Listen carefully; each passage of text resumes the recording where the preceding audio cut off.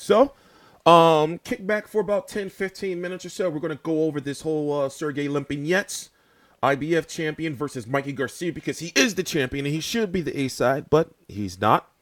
February the 10th, 2017 is going to be in the Alamodome on Showtime. We're going to talk about it all. We're going to talk about how much Mikey Garcia is allegedly supposed to be making, Sergey Lipinets, what this fight means, and honestly, the fight has grown on me. I'm not going to lie, and I'm going to tell you why. Please subscribe. It's 9:49 a.m. Eastern Standard Time, January the 2nd, 2018. I'm TstreeT Controversy. This is TstreeT Controversy Live. Please subscribe. Came back, I wanted to move fast. I wanted to take on big challenges, take on world title fights. And the goes down! So far, we're on track. Historically, what separates legendary fighters from very good fighters is the ones who travel across weight classes. And that's what Mikey is doing. Okay, first, let's stop that right there. They're not, let me pull this up over here first. They are counting this fight against Sergey Lipinets as basically his official full fight at 140 pounds, even though he fought Adrian Broner at 140 in his last fight. Now, let's go look at Mikey Garcia real quick.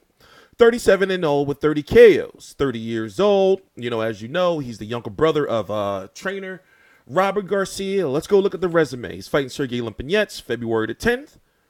He fought Adrian Broner in July. He fought Dejan Zaklatekanen when he won the WBC 135-pound title. And yes, he's still 135-pound WBC champion. Then this was his comeback fight, in July of last year, where he fought Elio Roja. And before that, he fought at 130 pounds. So basically, he jumped up, 2 weight divisions. It was his comeback fight. So basically, they was trying to figure out what, like how comfortable he was going to be making 140 pounds. And also, to test out, like, well, let's see, can you fight at 135 if you wanted to? In his next fight, he clearly shown that. Now, if you don't know, he was involved in this big legal battle with Top Rank Boxing, where basically he had like this indefinite contract or so. So now there's this narrative going around that he can't fight Lomachencko because Bob Arum will stop it or will try to stop it. But here's the thing. If Mikey Garcia, if he wins against Sergey Lipinets, if Mikey Garcia will truly, because he's saying that he can still go down to 135. He's saying that he'll still, he still has options to fight Jorge Linares and all that. We're going to talk about all that later on. But if he truly wants to fight Lomachencko at 135 pounds, and Lomachencko is already talking about moving to 135 pounds, I'm guessing that maybe he'll fight Ray Beltran for that vacant 135-pound title that Terry Flanagan has moved up and dropped. So if he wants to fight Vasyl Lomachenko, here's the issue. It would have to be on ESPN because Lomachenko belongs to ESPN, but Mikey Garcia, even though he says he's a free agent, he's really not if you really look at it, because he's alleged to be making about, what is it? It's at least $3 million, for this Sergey Lipinets fight. And one of the reasons he's supposed to be making so much is to keep him away from, HBO, because he got a really good offer to fight Miguel Cotto and to fight Jorge Linares and somebody else. I don't know who, I forgot who, whatever the case may be. So he was given this payday, or allegedly being given this big payday to fight Sergey Lipinets. It's like, listen, you stay with us over here at Showtime, PBC, we're going to take care of you, right? But he says he's a free agent, but if he's a free agent, then he should be able to fight on any network, right? So it looks like to me that he's playing, a really good game here, because if he keeps doing these fight-by-fight contracts, who is PBC Showtime going to come up with for him next to fight? Also, later in this video, we're going to look at the IBF rankings, because one thing, if you don't know, the IBF is very strict of the 4 sanctioning bodies between the WBC, WBA, and WBO. If you're IBF champion, you have to fight your mandatories or you will strip. You will be stripped. Now understand that this belt formerly belonged, just like all the other 3 belts now left in the division. Well, 3 of the other, out of all the 4 belts now, were left by Terrence Crawford. Terrence Crawford moved up to 147. He beat Julius Ndangu to become the last undisputed, the first undisputed champion since Jermaine Taylor defeated Bernard Hopkins. What was that, in 2005? So a lot of people are giving Mikey Garcia shit. It's like, okay, well, now you moved to 140, when basically the WBC would have made him Terrence Crawford's mandatory, but Terrence Crawford already had plans to move to 147 anyway, so let's leave him out of it. The biggest storyline for Mikey Garcia now is if he beats Sergey Lipinets, and we're going to talk about that, is will he fight Lomachencko, and what's in the way of that? Now, him versus Lomachencko is a very, very, very, very big fight. It's a shame, that Lomachencko is not getting the credit that he deserves for just completely schooling and making Guillermo Rigondeaux quit, because they like he's a smaller fighter. But now if Lomachencko moves up to fight Mikey Garcia, he'll be the smaller fighter, because Mikey Garcia is now fighting at 140, was even willing to go to 154, and I've seen him in person. He's a big dude. He can fight at 147, So, if the fight was to happen, truth be told, if he's truly a free agent, if he's truly, truly, truly a free agent, then make the phone call to Bob Arum. You're a free agent. Say, Bob Arum, all right, listen, all our differences aside, don't try to sign me up to no contracts or nothing. Let's do this one fight. I'll come over to ESPN, make it big. I want to be great. But it's a lot more complex than that, because in the narrative of the media these days, especially if you come to YouTube to get media, you have a lot of media who, because they don't like Lomachencko, they spin this narrative that Lomachenko's the bad guy and all this, when it's like that's not the case. So let's talk about Sergey Lipinets. Now, here's the thing. He doesn't have that many fights, and over the last several days, the holidays, I watched a good portion of these fights. You can watch these fights on the PBC channel, YouTube channel. They're on the Showtime channel. Dude's been getting Bounce TV. Dude's been getting a lot of airtime. Now, here's the thing. Right? Now, it's not just because he's from Kazakhstan that I'm saying this, but he fights like Golovkin a little bit, but not as skilled. Now, even though he wins this fight, he hasn't been in any danger to losing any of these fights, but they haven't been, like easy on him, basically, They haven't been easy on him. He just doesn't, I'm trying, he's very confident. When you go look at his social media, I will pull it up for you real quick. When you go look at the fact that he wanted to fight Terrence Crawford, and even, I ain't gonna lie, he was on some bullshit when he was trying to stop Crawford versus Ndangu. He didn't want it to happen, because he's like, how are y'all stepping over me, But now Terrence Crawford is gone. Now Terrence Crawford is gone from the division. He's still calling him out. But I'm going to pull up his, hold on. And pull up his social media. He's talking to confidence, talk. Also, we're going to listen to something that Richard Schaefer had to say that I feel is very, very important. Now, look, he's talking gangster shit. Now, in my opinion, it's not him running his social media. Somebody, in my opinion, it may be him. In my opinion, by the way, it's at Union Samurai. That's his Twitter handle. 2018, here we go to strive to be the best. Now, here's what I don't get people caught, oh, no, this was about him saying he sparred Terrence Crawford. Where's it at? Funny, you fight bums, they say you cherry picking. You fight real champs, they say you ain't ready. Remains to be seen. For the last 10 years, they were saying I ain't ready. So as I said, he comes across and he seems, very, very confident. And the selling point of this fight, I noticed, judging from a world champion like Sergey Lipinets is more exciting to me than just somebody that's going to be an easy title defense. He's going to be very hungry, very motivated. He knows the victory over me obviously launches his career to the very, very top. That makes for an interesting fight. We had a great year in 2017. But that wasn't what I want you. I want you to listen to this, and we're going to take a little bit of a break. It's only 2 minutes long.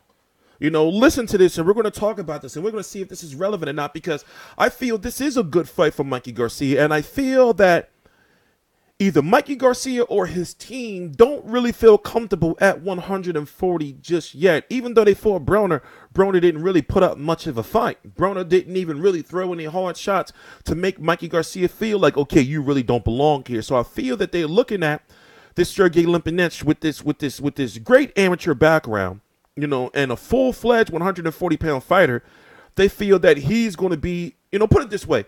I'm starting to really understand why they're making this fight. It's like a test for Mikey Garcia, you know? But watch this. I'll be right back.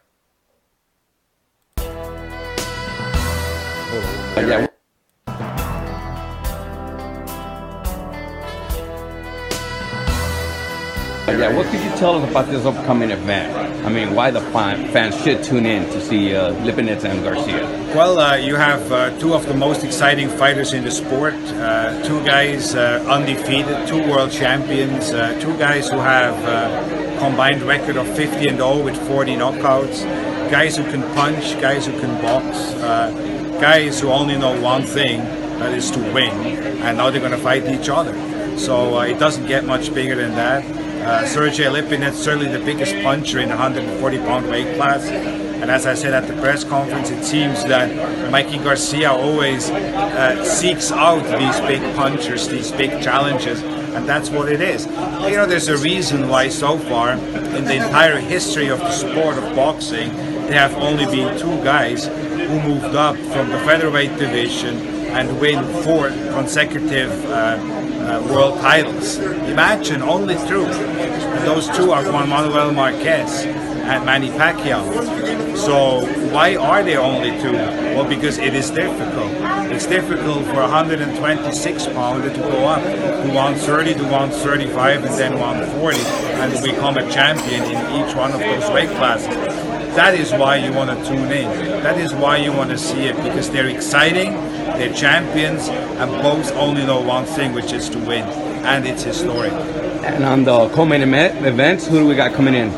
Oh, you have Rances Barthelemy against Kiryl.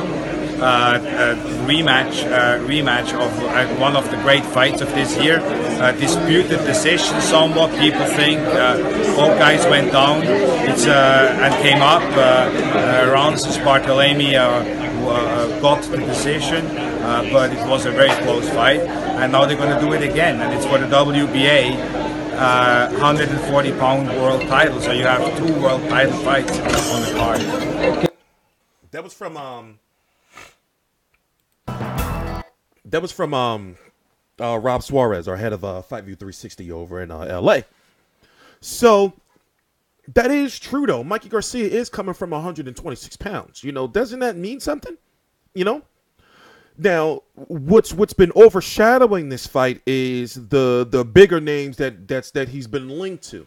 You know, for example, it just came out that he didn't choose the Omar Figueroa fight and fears that Omar Figueroa wouldn't make 140 pounds.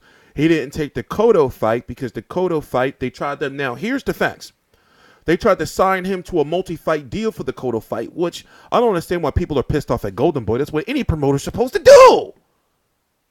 You know, but then Eric Gomez, then the VP of Golden Boy Promotions, then reached back out to Mikey Garcia and said, okay, listen, if you want to fight Cotto or Linares, then we won't try to sign you. You know, just come over to HBO. You know what I'm saying? You will give you just the one fight. And hence the reason why Showtime had to double down and be like, oh, shit. Well, we got to give Mikey some extra money to try not to jump ship because we already invested so much in him. Another reason why they're saying that the fight's taking place down in Texas in the Alamodome is they really need a strong ticket sales. They really need this fight to sell in order to make up for the purse of Mikey Garcia. And also, that's why the undercard, excuse me. Let me get a cough drop. Also, damn, I gotta get some cough drops. I gotta get some cough drops. Also, they're saying that's why the undercard against Rances Barthelemy and Kiryl Relikh is happening because that's a fight where it don't really involve too much money, if that makes sense. You know? So what if Sergey Lipinets does beat Mikey Garcia? Now, like I said, all his fights, even though he's only been in 13 of them, have been, tough fights. He's been in, out of those 13 fights, out of 6 that I can remember, and I was at, the one when he won the IBF title against Kondo. Also, we have an interview coming from Sergey Lipinets that I'm going to upload later on today of him talking about the fight, and that Snow Queen from LA chick is translating. So, like I said, like he just doesn't seem that good, or not on the level of Mikey Garcia, but yet he's a naturally bigger fighter. He should be, naturally stronger. Mikey Garcia couldn't hurt Broner, even though Broner was on his bike, so it's complex. And if this dude is talking all this stuff about how great he is and everything, meaning Sergey Lipinets, that he's been whoever running his Twitter, if it is him, about how he's been waiting for this since he was a boy and all kind of stuff like that. And, with this amateur background that he has, he should have seen many Mikey Garcias, But can he win? I don't know. I'm more interested in the fight than I ever was, but however, like I said, the fight is overshadowed by the big names that Mikey Garcia was linked to. And now his name is heavily linked to, Vasil Lomachenko. Now, who is the A side, Vasil Lomachenko or Mikey Garcia? See, that's the thing, man.